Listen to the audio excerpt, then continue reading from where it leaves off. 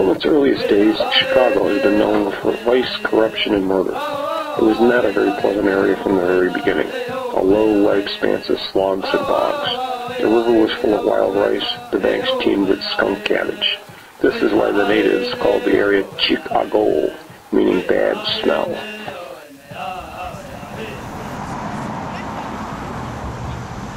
At one time, the mouth of the Chicago River emptied into Lake Michigan just east of Michigan Ave.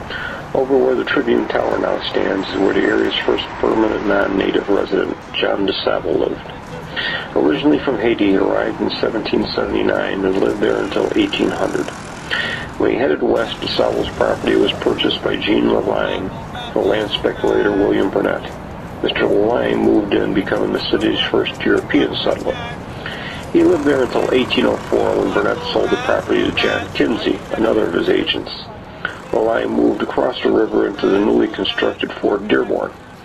There he worked as an interpreter for the Army. Kinsey, an Indian trader, went on to become the unelected leader of the settlement that soon grew around the fort.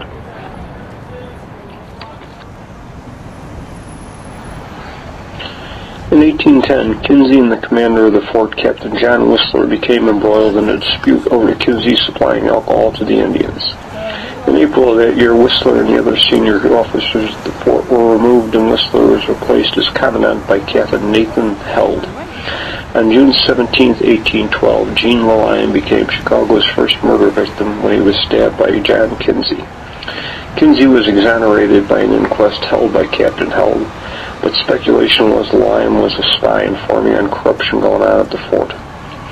The Americans and British were fighting the War of 1812 at the time, and throughout the Northwest Territory, Indian tribes were joining the British to fight the invading Americans. By August 12th, local Indian tribes, the Potawatomi and Winnebago, had surrounded the fort with hundreds of braves, far outnumbering the fewer than 100 soldiers manning the fort. Captain Held struck a deal with the Indian chief for a safe passage in exchange for whiskey and guns. When they heard of the deal, Held's officers rose in revolt against this bargain, and the weapons were destroyed and the whiskey poured into the river.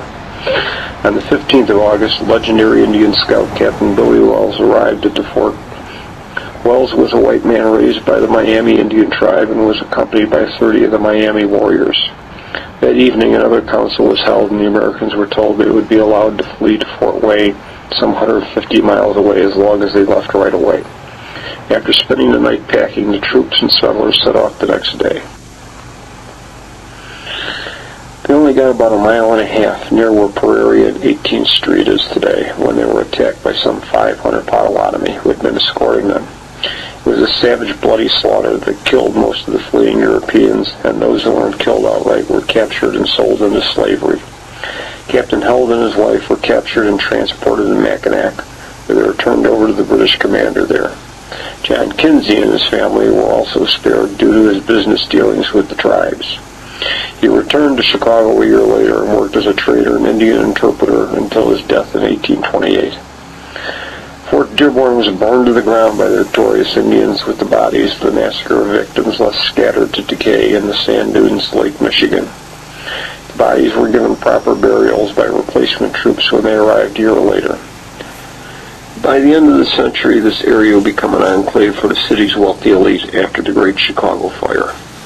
As for the Indians, the price for the massacre would be high for those natives who had existed peacefully with the white settlers before the war. Memories of the slaughter led to the removal of them from the region, and by 1833 their forced removal from the Chicago area was complete.